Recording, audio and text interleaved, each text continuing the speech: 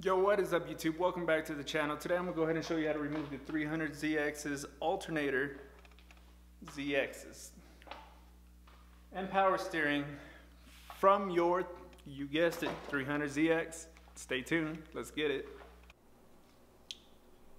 Alright guys, so what you're going to want to go ahead and do is, you already see I got the belt off. Right, there's no belt connecting the power steering to the crank, to the motor over here, to the engine. So what you want to do is you want to go ahead and loosen this bottom bolt. You can tell it's loose right there. You'll have enough release to go ahead and get that belt loose. The belt is right here. And the belt honestly doesn't look bad. Huh. Okay, so the belt doesn't look bad. Now what you're going to want to do, and this is something you may want to do in advance, is this is a 3/4, so you can go ahead and take this bolt off here. And what you could do is you can take a screwdriver, put it through here, and hold it in place and go ahead and pop this bolt off. This will allow you to remove this pulley ahead of time, because here's the thing, if you remove the power steering pump without removing that pulley, you may find out later that you have to remove that pulley, and it's a lot harder. You may need like a vise or something like that to remove. So just a heads up, I go ahead and take it off. I mean, you're already going to take the whole thing off, so that'll give you make it easier for you to remove that pulley. You can see right here, I loosened this bolt right here. This is a 24mm. I loosened that with a wrench. You're going to want to be careful with this portion right here. Let me try to get a close zoom in shot.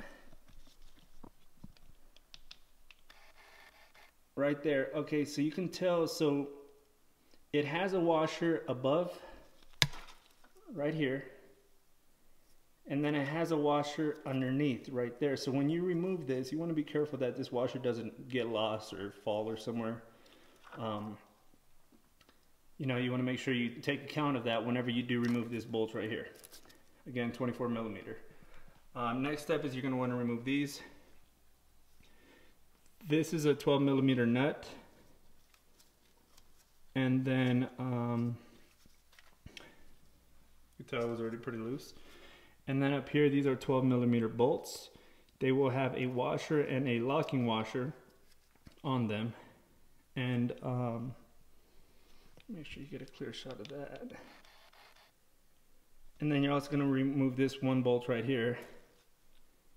And I'll go ahead and get that done, and then I'll bring you back to the next step.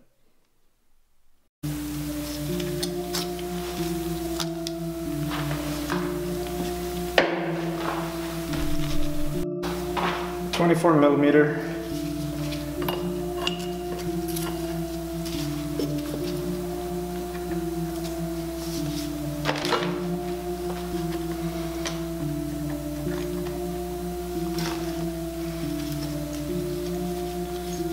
There's the banjo bolt with the washer. Alright, so we're going to want to go ahead and drain the power steering reservoir right here.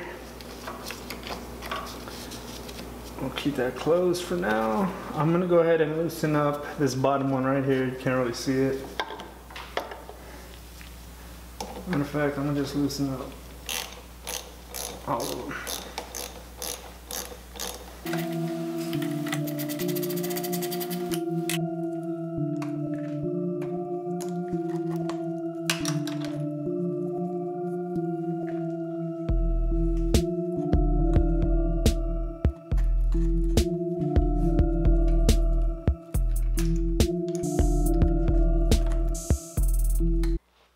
So the whole reason I'm doing this is I want to drain the power steering. The way the power steering pump is going to come out is we're going to pull that out along with the hose, so I didn't want it to drain all over the car, all over the place. There wasn't that much power steering in the power tank reservoir, and whatever was in there, it looks good.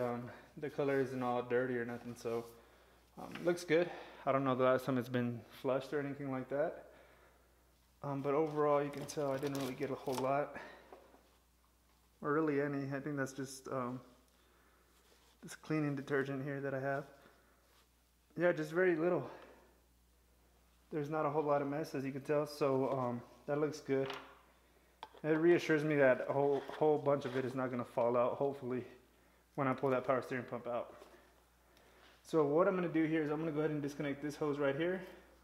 You can see that bolt right there. And then I'm going to disconnect another bolt on this side, and we're going to pull that power steering pump out. The only thing that's holding that in right now is that line for the power steering. So let's go ahead and get that done.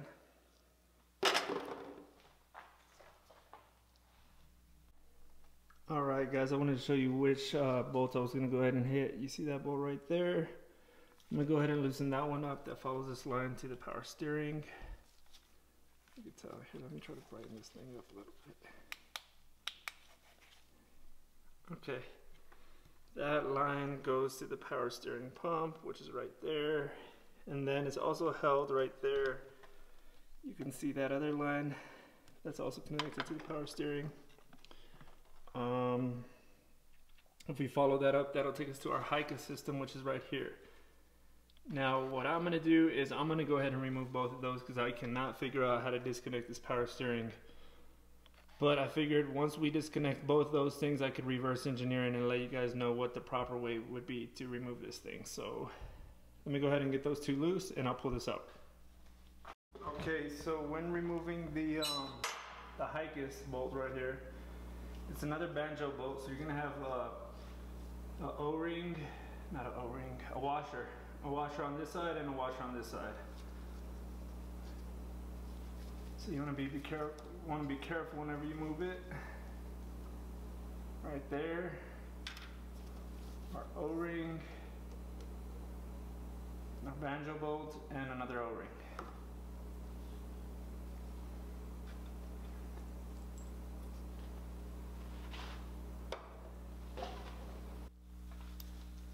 Alright, because this bottom one is a high pressure hose, I'm going to go ahead and try to remove these bolts to get the power steering lifted a little bit so I could pull that hose down. Got a screwdriver, and we got a ratchet.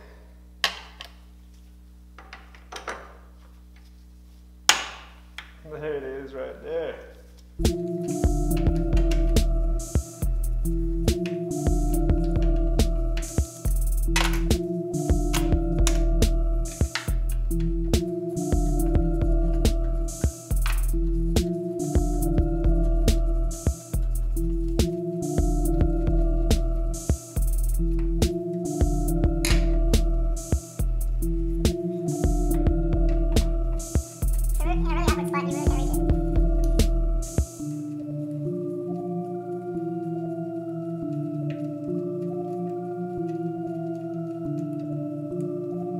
Watch out, because it does have, it's a bolt, it has a locking washer, it has a small washer, and I believe it has one more. Alright, bolt, locking washer, and washer. Okay, now we could lift this up. Alright, once we remove the power steering pump reservoir, you want to readjust the Casso hose as well as the other hose to make sure you're able to pull out the power steering pump. Here it is, you can tell it's all caked up. Alright guys, so you can tell the amount of room that we have after we remove the power steering as well as the power steering reservoir. It gives us a lot of room to work when it comes to getting to the alternator. There are two clips in the back, or one clip in the back and then two bolts in the back that you're going to have to remove in order to get the alternator off. I don't know how you'd be able to get to these without removing the power steering pump. I'm sure there's a way, I just haven't figured it out yet. So let's go ahead and get to removing this alternator. Alright guys, so after you went ahead and loosened that bottom bolt down there, the tensioner for the alternator, you can tell the belt is pretty loose. It's just not loose enough to come off all the way yet.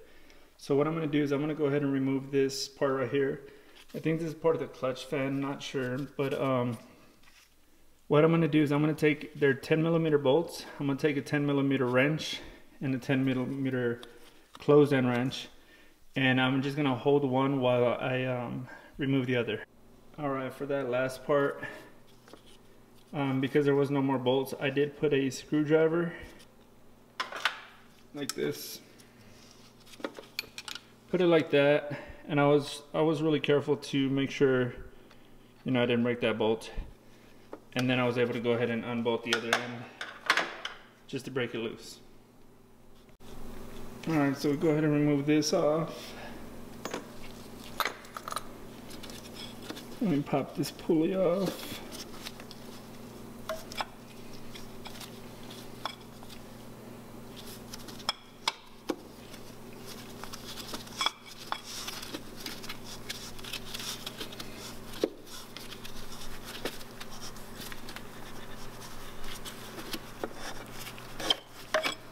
See how I walked it off? The old walk it off technique. That's our pulley. I don't know what this orange stuff is. You can tell our belt is loose. It's off. That's our air conditioning. I'm gonna leave that one on for now because we're not taking that off today. I'm not going to swap this belt off. I'm actually pulling the engine, so I'm not too worried about it. I just wanted to get that belt off. I'm going to go ahead and pull the alternator, and we'll wrap this thing up.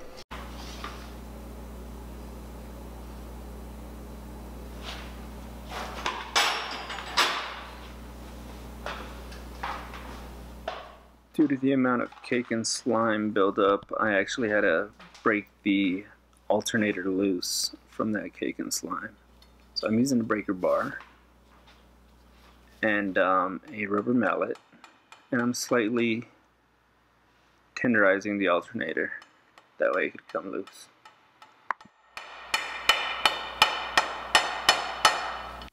Alright guys, now that I have the clutch fan pulley taken out, I'm going to go ahead and get to this bolt right here. This is a 12mm. This is holding up the bracket that's holding on the alternator into the engine right now. So I'm going to go ahead and unbolt that, and we'll get to the next step. Alright guys, you see this bolt right here? Go ahead and remove that.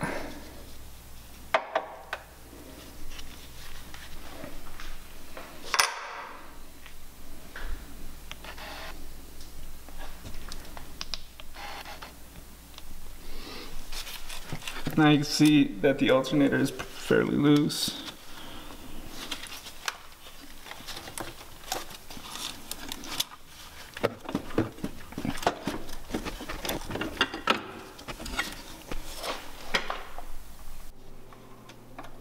Alright guys, back to the alternator. So this plug right here, it is a press plug. Because it's so caked on, it took me 2 hands to go ahead and get this removed. Let me get out the light so you can see. And then there's a 10mm bolt in the back of it. Let me get this out the way. There's a 10mm right there. And there's a smaller bolt right here. I believe this is an 8. You're gonna have to remove both of those. So I'm gonna go ahead and get that done real quick.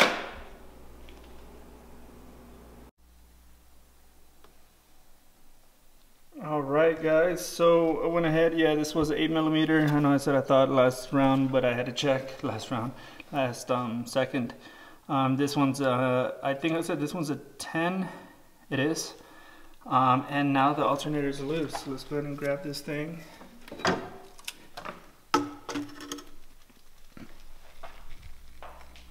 Flip down. Dirty alternator.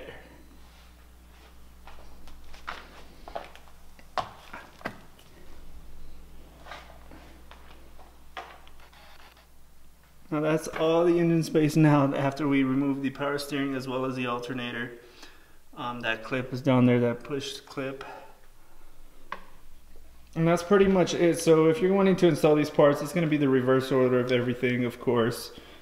So I'm not going to show that just because I'm not actually reinstalling these parts and getting this engine ready to pull. If you guys are interested in that, definitely subscribe, check me out. Alright guys, so that's all I have today regarding the alternator as well as the power steering. We were able to go ahead and get that done, no problem. This is something they'll charge you a lot to do, and they'll give you even a bigger excuse because it's in a 300ZX and there's really no room. You see how complicated and how tight everything was.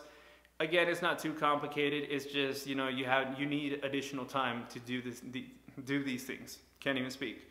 And this is why shops will go ahead and charge you a little bit more for those things as well. You know, you mentioned you got a 300ZX, they'll say, oh, they don't want to work on it, or they're going to charge you a premium for it, right?